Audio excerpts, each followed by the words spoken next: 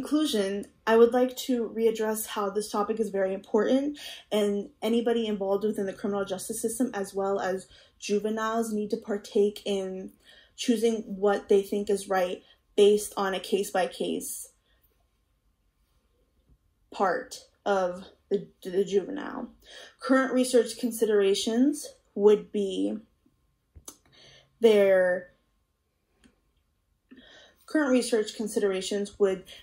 there needs to be more research, as well as future research, to be considered on whether or not juveniles should be tried as an adult based on their crime and based on their age.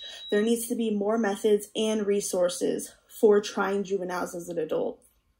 Resources considering different programs open for them, different sentencing and housing options based on whether or not they are being tried as an adult or not.